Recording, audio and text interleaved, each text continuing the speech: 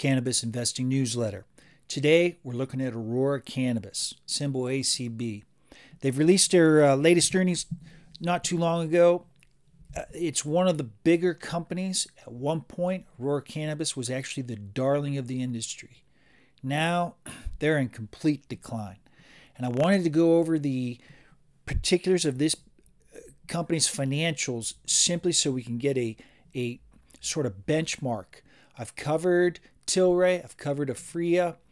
Of course, those two companies are merging. I tried to do each one individually. Then I'm going to look at the combined companies with their purported cost savings next. I've done Canopy Growth. Now I'm looking at Aurora. These are the bigger ones. There's still a couple more to go. And some of those are actually doing quite well, but these are sort of the name brand cannabis stocks. So wanted to take a look at Aurora Cannabis. I'm D.H. Taylor, Cannabis Investing Newsletter. I deal totally with cannabis stocks. I have some 350 companies that I'm looking at. I break down the revenues. I take a look at the margins, the costs, and the earnings. From that, I put together a picture as to what a stock could be worth so that we can get rid of the hype and so that you as an individual investor can make a knowledgeable investment decision as to which of these companies to get involved in. Cannabis is offering us a once-in-a-generational opportunity to get into something that's going to grow substantially. Unfortunately, a lot of retail investors have no clue how to invest, let alone get involved in the cannabis industry. So I'm breaking all this down. I'm D.H. Taylor. I am a top-rated analyst. I'm recognized throughout the industry. I contribute content to multiple publications online, some of the top-tier Wall Street journals out there. If you like this content, please, by all means, hit the subscribe button. I'm trying to put up about 2 videos per day. Like I said, I've got 350 companies, and I've gone through most of them. Some of them, like the top or the bottom 100, they're never going to go anywhere in this world. They've got a long way to go. That's fine. So if you subscribe to the YouTube channel, you're going to get updates regularly. As well, I'm constantly putting information up on my blog, cannabisinvestingnewsletter.com. I have a free email where you can get my content delivered to your inbox for free. That information shows up on my Twitter feed and my Facebook page, so you can find me on those locations. If you really like this information, share the video. Push it forward to your content, Twitter or Facebook, whatever. For those of you who are interested, I've got premium content. I have about 12 to 15 stocks, my top picks. For a 1-year subscription, it's $40. That's it. This gives you full access to the premium content. I put in my buy signals, what prices I'm looking for. I put in the sell prices that I'm looking for to get out. I'm trying to update this on a weekly basis. Unfortunately, right now, we are on pause as we wait for some of these companies to report. And I've seen this generally across the board in the cannabis industry. There's a lot of companies that have not reported when they typically would. They're about a week, 2 weeks, maybe 3 weeks behind. We're getting there. So this website, my website itself, has just launched. This is literally week 2. This is Monday, week 2. So I'm still putting up a lot of content. If I'm pushing through 2 videos a day, in about 30 days, there's going to be plenty of content up there. So let's take a look at Aurora Cannabis. Last November, you can see there was a big spike right around the earnings time. So that spike was actually driven by the blue wave when Biden took the presidency. So you have the House of Representatives, Democrat. It looked likely that there was a chance that the Senate could swing in a re-election vote in January for the Democrats, and of course Biden took the victory. Unfortunately for Aurora, immediately after that big spike, there was a big sell-off, and that was due primarily to the earnings. You can see on that chart, the E down below, Aurora didn't pull it off. Then in January, of course, we had two events happen. The Senate went in favor of the Democrats, with Vice President Kamala Harris deciding the vote there. Then we had the Reddit attack, which pushed up stocks significantly throughout January. Since then, there's been a lot of selling. There's a lot of blood in the streets. Last week was really ugly. The truth of the matter is, none of these stocks should have been up there. Aurora is one of those stocks that got pushed up, that is a name brand retail stock that a lot of people know about. And I'm going to break down these numbers, and you're going to sit there and say, why did this stock go up at all? And it's unfortunate because Aurora did have so much opportunity. The truth is, they've got a lot of revenue. They started out back in 2018. They were a medical-only cannabis company. Then, of course, in October 2018, they switched to adult-use recreational cannabis up in Canada. There was significant gains, and all through 2019, you could see that there was a big surge in revenue growth. Unfortunately, a lot of these bigger companies, their business model was to produce high amounts of low-quality cannabis. Now, these smaller companies that I'm comparing these larger companies to, what you find is that there's a tremendous amount of opportunity in they're being called boutique growers. Now, they're small companies. I mean, they may be 20, 30, 50, $100 million in market capitalization. Aurora Cannabis is in the billions. But just because this is one of those bigger companies doesn't necessarily mean it's a better company. And I'm going to compare Aurora Cannabis's revenues, their margins, costs to another company, one of my top picks, so you can get a baseline understanding of how these bigger companies are just not measuring up. So over the past year, Aurora has peaked out at $55.6 million for their quarter. Since then, there was a significant drop. They've kind of meandered to the side a little bit, but they haven't been able to really progress forward. That's too bad, because the entire Canadian cannabis industry has seen a 132% increase during this same period of time. If you saw the chart, and I'll throw it up from time to time with some of these companies, when you look at the chart for total retail sales of cannabis in Canada, it's a straight line up, whereas Aurora over the past year has basically gone nowhere. At the same time, they do represent about 7% of all retail sales in Canada. The month of October 2020 for Canada retail sales was about $270 million. It was about $750 million total retail sales over the past 3 months. During that time, that quarter, Aurora Cannabis printed $53 million. So that's about 7% of total retail sales. Despite that large size, they've not been able to really grow at the same rate. Their focus is in the wrong area. All these bigger companies I've been looking at, who have started out with a wholesale mind frame of producing large quantities of low-grade cannabis with the attempt to just sort of dominate this low-margin stuff, nearly every one of those companies is getting out of that wholesale mindset, and they're now shifting towards premium. Interestingly, all those small boutique companies, that's what they've been doing since day one. And they're outperforming these billion-dollar companies. Here's a look at one of my top picks on the right-hand side. Keep in mind, Aurora Cannabis and this smaller company started out about the same time in the same arena.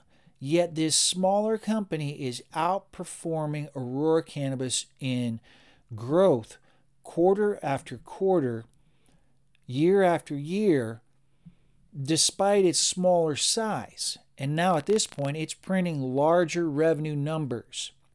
So again, you get these big companies. They brought in a lot of big dollar investments. Canopy Growth, of course, got Constellation Brands bringing them in $4 billion. And honestly, that investment has gone nowhere but down. But this smaller company and a lot of my top picks, they look similar to this. These companies are just printing. They're almost cash machines. They're printing revenue growth gains quarter after quarter after quarter. Whereas this big name company with big dollars and big headlines, nowhere.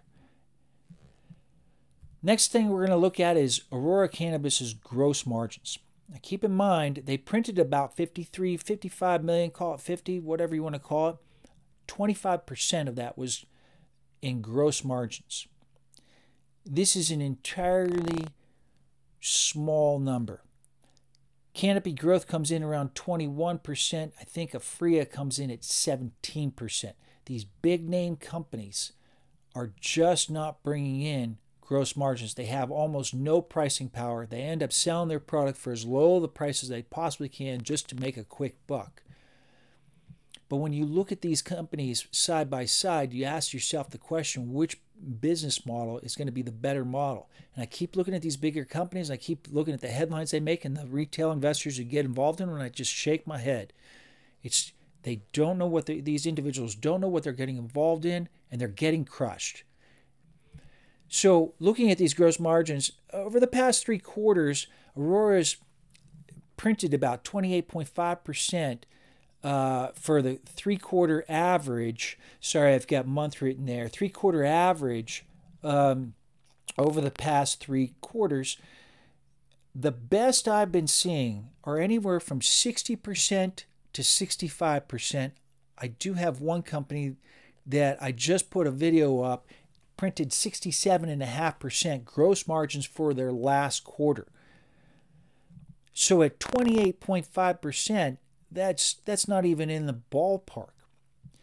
What does that mean for those of you who don't understand gross margins? So if you have a $10 pre-roll, and let me switch over to the next slide real quick to compare these better companies coming in at 62.1% with gross margins versus Aurora's 25.8%. Here's how that breaks down. If you have a $10 pre-roll, all right, you have costs that go into making that product. And I'm just talking product costs. We're going to get into operational costs immediately after this. Aurora Cannabis, off that $10 pre-roll, is able to keep $2.58 or 25.8% of that $10 as gross products or profits. Whereas this smaller company is keeping $6.21 for gross profits. Which company would you prefer to invest in? Hopefully, your goal is to maximize your return, so therefore you're going to be looking for a company that has the highest possible gross margins. 60 to 65%, when I find companies that are printing those kinds of numbers, they make my list. But that's just one step. The next thing is operating efficiencies. Operating efficiencies are total operating costs over total revenues. You just divide the two out. Basically, at 95.1%,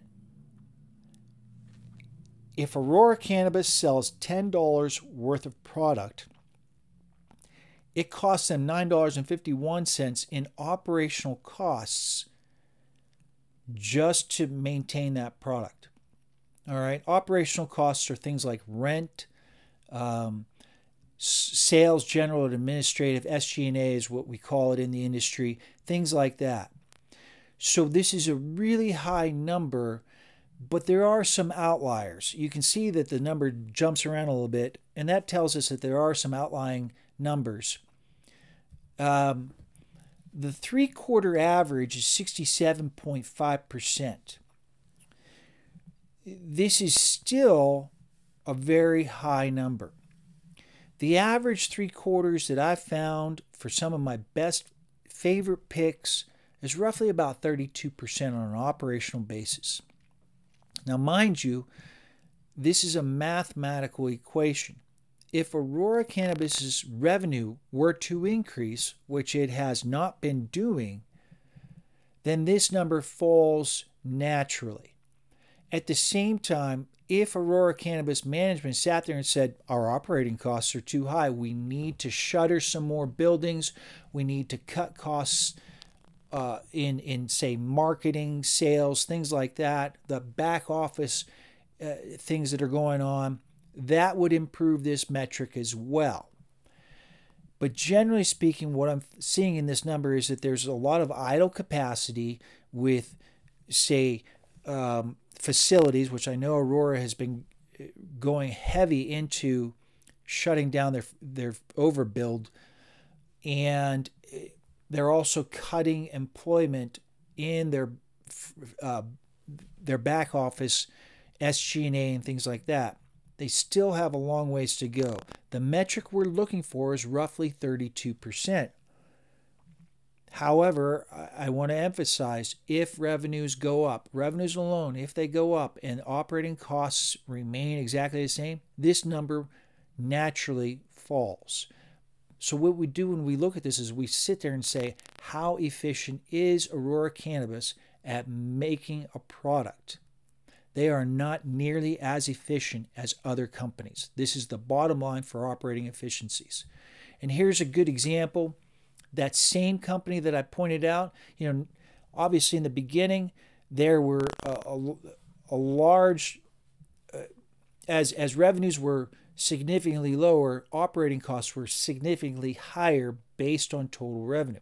It's a percentage. But as that company increased its revenue, you can see operating costs decreased, meaning on a cost basis, Company B, this smaller company, one of these companies that's in my top picks, was able to produce a product at a more optimal cost level.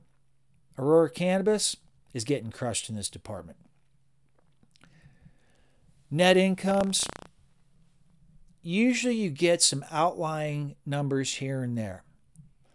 4 quarters ago, Aurora printed nearly $1 billion in write-off losses. This decimated their bottom line. It decimated their cash position. This is just a hemorrhaging story. They have since pivoted significantly. They're shuttering facilities. That costs money, shutting down facilities, closing things, selling off assets, doing what they have been doing, writing off those losses, and it's showing up in the net income. Last quarter, minus $230 million. They've been, for the past year, shutting things down, cutting costs, and it's just a story of nothing but hemorrhage. When we look at this, you're looking at minus $990 million, minus another $90 million, minus $81 million, minus $230 million. These restructuring costs are significantly deteriorating Aurora Cannabis' financial position. And I want to point this out simply because we also need to look at cash on hand. With the story of Aurora Cannabis, they are now sitting on $305 million. Mind you, they just lost $230 million. They had to go to the cash register to not only, they were at $113 million the quarter previously.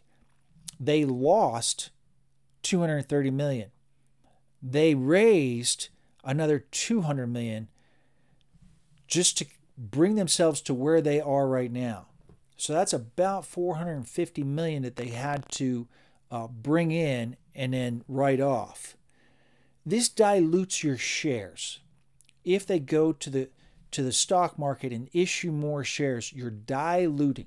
If they do a private bought deal, those bought deals are always with some kind of sweetener added to it. They may look at their stock price and say it's trading at $6.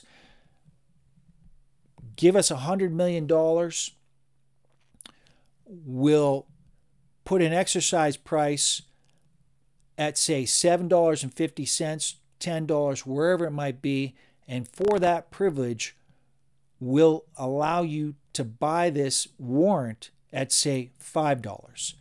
Well, that's, a whole dollar underneath the stock price's current price. So not only are these individuals getting a sweetheart deal, although they are required to hold on to that to an exercise price of, say, $7.50, $10, wherever it might be, and there may be like a 2-year, 1-year, 5-year term on that warrant, there's now more shares in existence. So when it comes time for earnings per share to be divvied up, well, there's more people showing up at the table saying, I want my share. So this is dilution. They just lost $230 million. They've got $300 million on hand. If they have another quarter as bad, they're going to have to go to the cash register again and continue to dilute their shares, which continues to put the yardstick for earnings per share further and further away as more and more people show up to the table wanting earnings. Not good for an investment. I typically try to put together some kind of forward projection. I sit there and I ask a question, what trajectory is revenues on? What trajectory are margins on? And the next quarter, what might we expect? What can we reasonably predict in the future based on past performance? And given that, where could revenues, margins, and earnings be? And when you have a company that's at break even, when you start doing this forward projection, it's really a great tool to break these things down. Because then you can start putting together a forward-looking picture, use a forward earnings multiple to project where this stock might be. It's interesting to me the number of companies that I have that I'm looking at out of those 350 that are at break even right now. They're all hitting break even or just slightly above or just slightly below that level. When you're at that level, it's easy to look 4 quarters in advance and say, you know what, their revenues continue to move forward. Their margins are continually very high. Their cost structures are continually moving lower and lower. Based on that, we can predict future earnings and things like this, and we can project that using a future earnings multiple where a particular stock could be. We have absolutely no ability to do that with Aurora Cannabis. If I were to project $60 million in revenue, which would be just a 10% revenue growth from last quarter, which they just printed, to next quarter, if they were to hit 35% margins, which is about where they've been, there's been no real growth on gross margins, despite the fact that they're printing so much or selling so much product, their margins are just going nowhere because they're producing low quality product. Despite the fact that we have those variables, the bottom line is that any addition that we could project in the future does virtually no dent in the losses that they've had over the last 4 quarters. With a 10% increase in revenue, with a consistent margin of some 35%, at $60 million, gross profits move from $13 million to $20 million. So we have an additional $7 million if Aurora can print $60 million in revenues. I think they could easily print $60 million in revenues. But unfortunately, that's a $7 million top line growth from what was $55 million at, say, 30% to $60 million you're moving from 13 million to 20 million. Operational costs are largely remaining the same at 35% over the past several quarters. That additional 7 million does virtually nothing when you look at the bottom line losses. It's a story of hemorrhage. And until Aurora Cannabis can finish all of their cost cuttings, and then until Aurora Cannabis can focus primarily on their margins and their premium products, this stock, this company is just going to be a hemorrhage machine. And these projections that I usually put together with some of these borderline companies where they're just sitting at break even, they're usually very helpful, and you can project forward and say, you know what, this is going to be a stock that's going to pop. Aurora Cannabis, I see their stock going right back down. I would not be surprised if they print $5 before the next quarter release. You know, it's sitting right around $10 right now. It's sold off significantly over the past few couple weeks since February when the Reddit attack occurred. But to be perfectly honest with you, Aurora Cannabis has printed nothing with regards to any positive developments that would have rationalized anybody buying this stock. But it gets caught up in the hype of cannabis. Yes, there are some great stocks out there, and they're going to do well. But when you look and break down all the numbers, the financials for Aurora Cannabis today is not one of those companies that's going to go forward. I can't even come close to recommending this as a viable buy. If it hits $4 again, $2 somewhere in there, maybe. But they're probably going to end up diluting that. So, you know, there's just nothing really positive about Aurora Cannabis at this point, which is too bad because they were such a darling. This is the benefit of looking at 350 different cannabis companies. I can look at these name brand, household name cannabis companies and readily dismiss them simply because I'm looking at so many companies. I know exactly where Aurora Cannabis ranks, and it's in the lower end. They're down somewhere, I want to say roughly in the bottom between 200 and say 150. That's how low they are. Mind you, I'm only really looking at 250 of these companies because the bottom 100, they're suspended. They're not even making their quotas. They may not even be printing financial statements. So when I say that Aurora Cannabis shows up at between 250 and 200, that is at the very bottom. But you can only see this when you compare so many companies to each other. I want to say thanks for stopping by and taking a look at this. I did want to break down this company. Despite it not being a buying opportunity, it's a benchmark stock within the industry. It's important to look at this company. That's why I wanted to look at this. If you like the content, hit the like button, subscribe to my channel. You can find me on Facebook and Twitter. I've got my free email from my website. There's a link down below. Click on the link, hit up my website, sign up for the free email. This information shows up to your front door in your email box every day. If you really like this content, share the video. Share it on YouTube, Twitter, and Facebook. Put the word out. Let people know. You know, I've been doing this for about a week now. I'm putting up about 2 videos a day, diving deep into the internals of a company and posting that once a day on my website. So there's plenty of content, plenty of opportunities.